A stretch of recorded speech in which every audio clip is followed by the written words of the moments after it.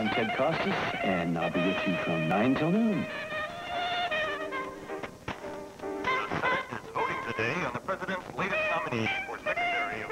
I'm Harrison Green. And I'm Leanne Plunkett, and our guest today is Senator... Ready, regular! This mighty Dr. Q! Time to duty with capital punishment!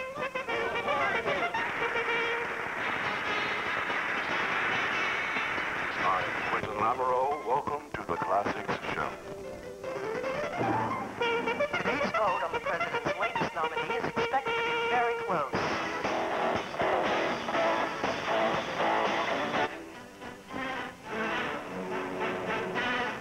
The Senate today rejected the nomination. Have you forgotten to send in your pledge? Donald, don't forget we're going to the Capitol Lawn concert tomorrow night. They're playing Bach. Do I have to go to Bach?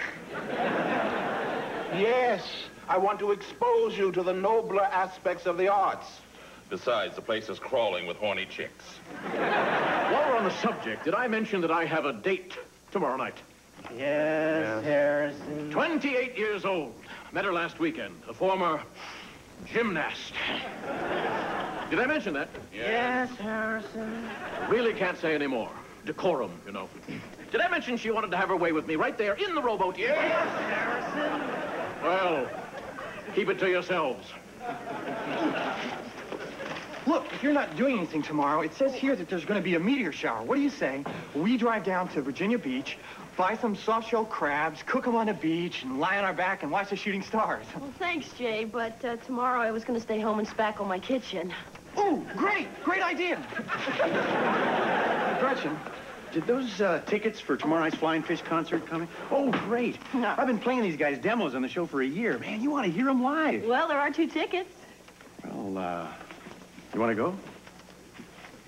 Well, sure, why not? Sorry, I had to. Oh, no. It's work. Sure. Okay, no problem. Some people would say, forget about her, she's not interested in you. Myself, I'd listen to those people.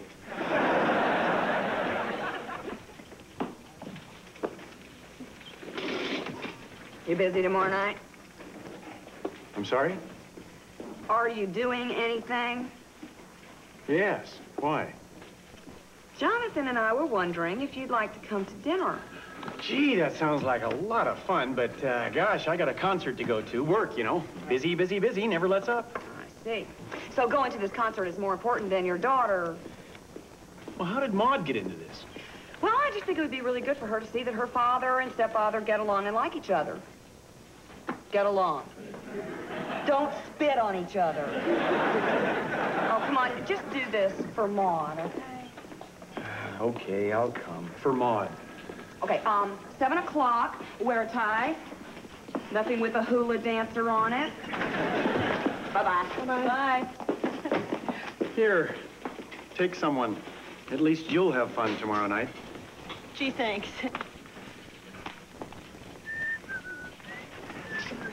Jay, do you... Flying fish? What the heck? Your kitchen can wait.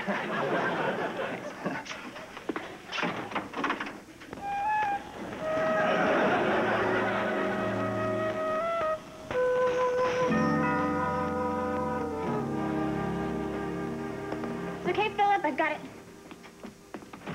Hi, Daddy. Come on in. Oh, hi, honey.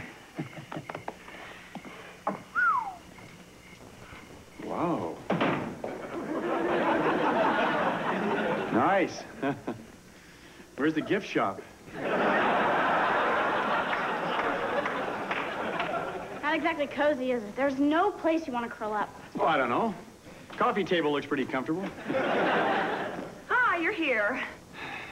Good. Daddy! Jonathan E. Well, it's about time we did this, isn't it? I thought this would never happen. Nice digs. Yeah, well, it's coming along. We're not quite happy with the lighting yet. You know how long it takes to get the pin spots focused on the paintings just so. Tell me about it.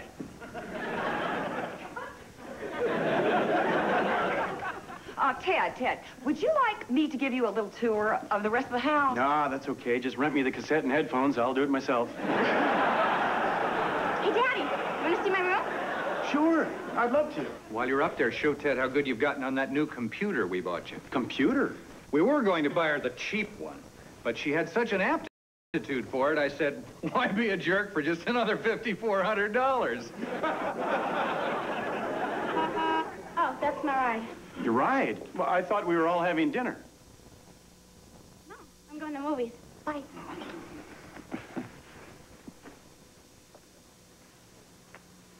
See you guys. Just make sure you're home by 11. On a Saturday night, heck, 11:30's fine. I'm afraid the rule in this house is 11. You know, I have to be up early tomorrow anyway. I'd better be home by 11. Have fun, you guys. Well, hi, Maude. Hi, Leslie. I didn't know you were coming. Have a nice time. Leslie, it's nice to see you back in circulation. Oh, you look terrific, as usual. Thank you. Come on in. Ted! There's someone we'd like you to meet. This is our friend, Leslie Witter. Leslie, this is Ted Costas. It's nice to meet you. Look, I'm sorry I'm a little late. I've just had a hellish day. My 3-year-old broke a leg and we had to shoot her. A horse. I remember when my first horse died. I was a kid. It was awful. I lost a goldfish once. Well, I guess you can't flush a horse.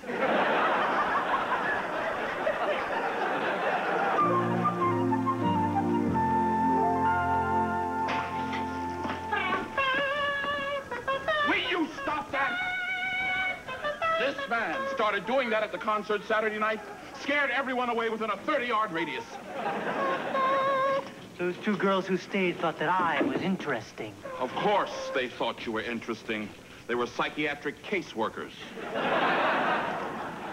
Speaking of wild and crazy, no doubt you're all curious about my weekend with my date. Harrison, forgive me, I'm very busy. I have to rewrite a grant proposal this morning, and I don't have time for anyone's weekend recap. So, Ted, tell me all about Saturday night. It was awful. Leanne set me up with a blind date.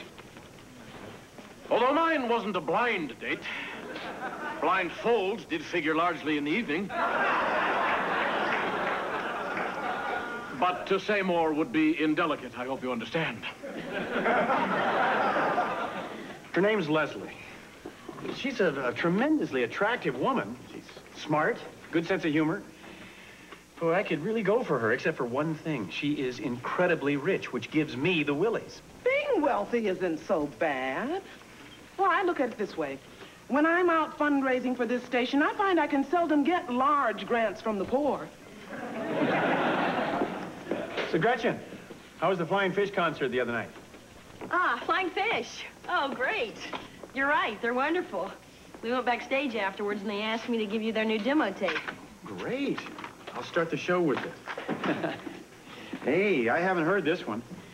Tell me about Kinky Kind of Love. Is it any good? Please stop hounding me. I've said too much already.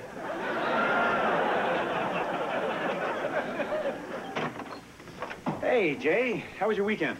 Oh, great, fabulous, incredible, maybe the primo weekend of my entire life. What'd you do? Oh, nothing much. Oh, come on, Jay, what happened? Well, I know everyone thinks I'm just wasting my time with Gretchen. I mean, what does a girl like her see in a divinity school dropout like me? Well, Saturday night, I did it. I scored. It's 9 o'clock. Good morning, Georgetown. I'm Ted Costas. The program's Long Days, Journey into Lunch, and we're listening to a new one by the Flying Fish, Kinky Kind of Love. Scored? I kissed her. Oh, man, those lips. Jay. Kissing a person isn't scoring. Oh, well, what is? Oh, that! No. We didn't score. Not in the biblical sense. Gosh, no. Look, Ted, you're the only person I've told. Well, I won't even breathe a word. Morning, Jay. Have a good weekend. I scored! So what's up with you? I did not appreciate that little stunt Saturday night. What stunt?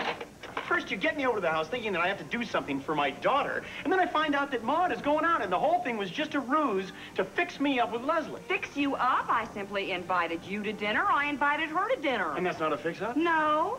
And for your information, Leslie isn't even interested in a relationship. She's just come off a difficult divorce. Oh.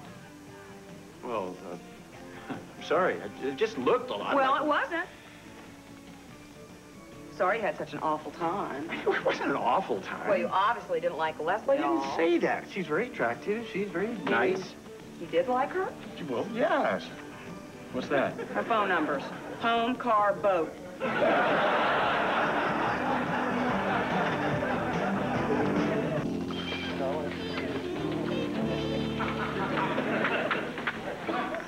Ted, Flying Fish is playing again Friday night.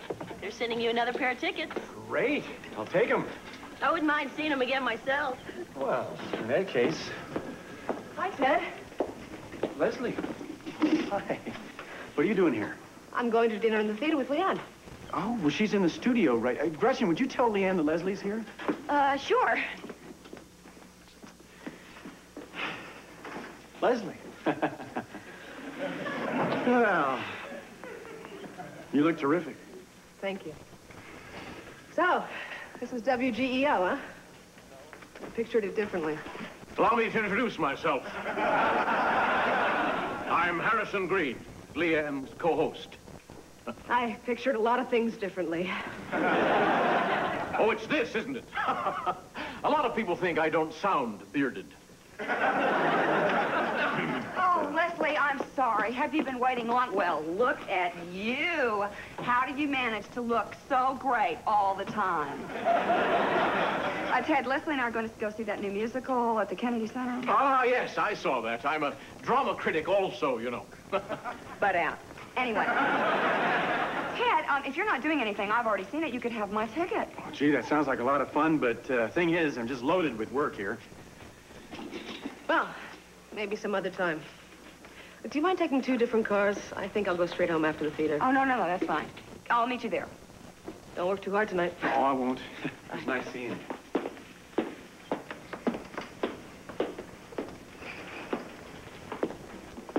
You're not busy. She's a lovely woman, and thanks to you, she's going straight home from the theater all by herself. You already gave me her numbers. Well, you didn't use them. A certain Kennedy would love that information and can't get it. A few years ago, Prince Andrew tried to get it. He begged, he pleaded, he failed, and then he invaded the Falklands. Leanne, why don't you leave it up to me who I'm attracted to and who I'm not, huh? I mean, if I wanted to call Leslie, obviously I would have called her.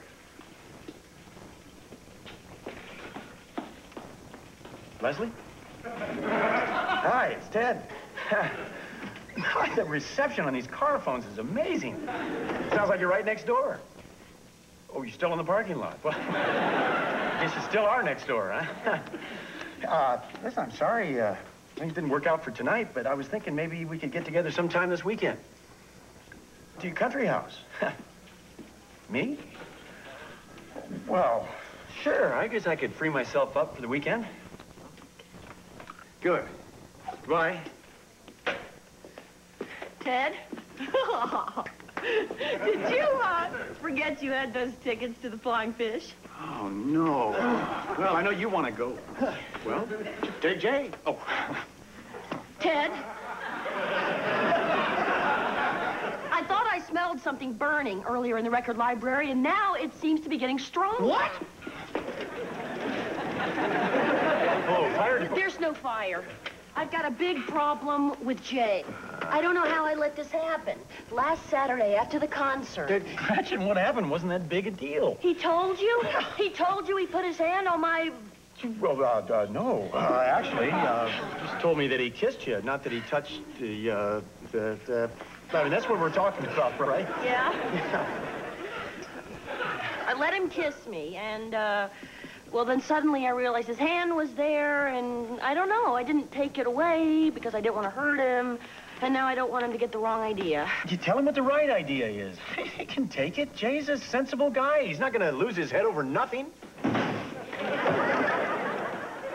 Fire department, get over to WGEO right away. There's a fire in the record library, and I can't find it.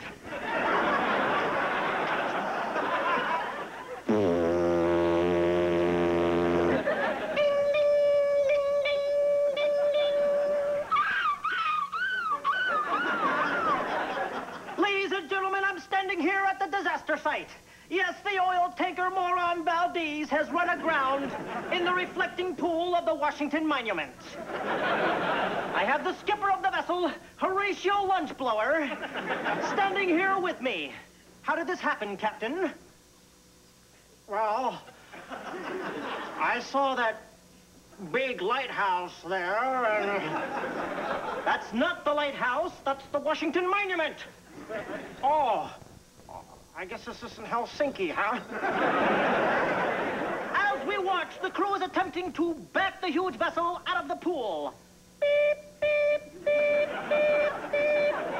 Moan back. Moan back.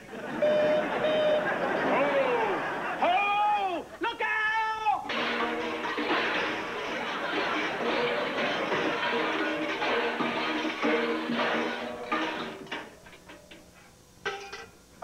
Oh, my God, they've hit the White House. Oh, George, how could anyone call you a wimp? I felt the earth move. Well,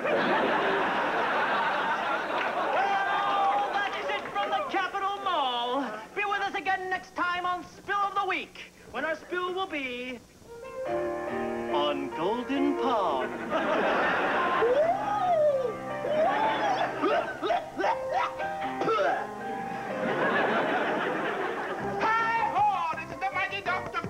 And my prescription for the blues is 3 hours of reggae. So tune in Saturday nights at 8 right here to WGEO FM. But now, man. Good evening. This is Quentin Lamoureux welcoming you to the Classics Show.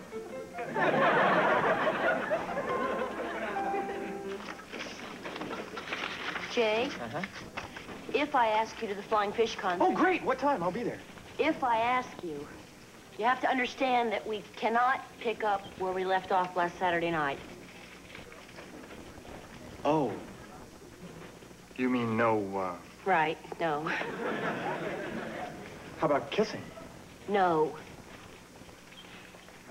How about spackling your kitchen? Well, okay. Great. What? I'm still in. Going somewhere? Yeah, with Leslie to her place in Virginia. You seem delirious about it. You know, I just can't get past the fact that Leanne is behind this. Dad, why don't you just relax and enjoy yourself with her? At least until I can hit her up for a donation. Hi, is Ted here? Ah, you must be Leslie. Hi, I'm Naomi Sayer, station manager. What's this? Pledge envelope. I'm sorry, it's just force of habit. Oh, what the hell? For $50, you get a nice T-shirt. For $50,000, you get 1,000 T-shirts. I'll bear that in mind. Well, Thank you. Have a nice weekend. Hey. Hi. So, you ready? Almost. I just have some work to take with me. This place of yours, it's, big? Not really. It's just a little 6-room cottage. On 500 acres. Leanne said it would bother you that I've got money. Leanne told you about me. What did she say? That you're a terrific guy. That you never take any time off and that you're a workaholic. Oh, she was wrong about me, wasn't she?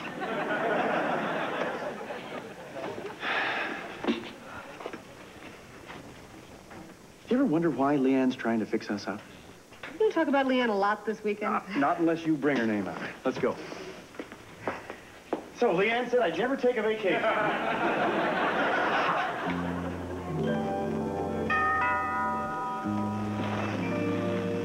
Why are you doing this? Doing what? Ted, we thought you were in Virginia with Leslie. I asked her to drop me off here. Drop you off here? Why? Oh, you know how I am with vacations. Old workaholic. Oh, I'm sorry, you're going somewhere? No. Jonathan's just taking Maud to an event at school. Stepfather-daughter night. Progressive school. But if you need to talk to us, we don't have to go. Yes, we do, Jonathan. You're cooking. But perhaps Ted would benefit from another man's point of view. Well, we'll call you if we need one, darling. Y'all just have a wonderful time. Bye. You didn't even go? Something came up. What? Your name. Over and over. Well, what are you talking about me for? Oh, it seemed only fair. You and Leslie talk so much about me. Was that so bad? I built you up. I told her what a great guy you are. Why did you do that? Because you are a great guy, and you deserve to be happy. Why is it so important that I'm happy with Leslie? Well, it's not. Look, it wasn't my idea to fix you two up in the first place. It was Jonathan's.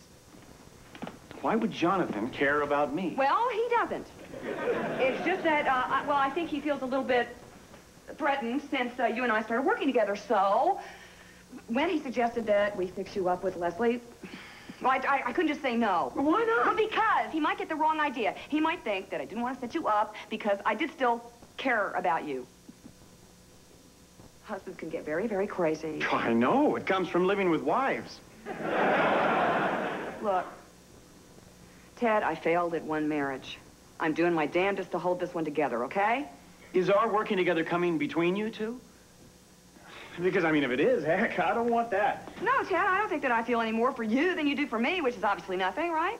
I wouldn't say nothing. Well, what would you say? Well, certainly more than nothing. Almost something. Well, that's about what I feel for you. Well, maybe not quite that much. Look, I'll just tell Jonathan that he has nothing to worry about. You and I are just... Right. I'm so glad we cleared this up. Yeah, me too. You know, Jonathan's a hell of a guy. Good husband, good provider. You're a lucky woman. Thank you.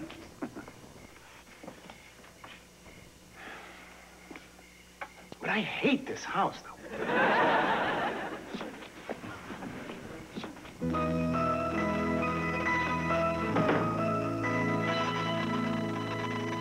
Come home to NBC. Premiere Week begins in just 4 days with the Monday night season premieres of Alf, the Hogan Family, and Monday Night at the Movies.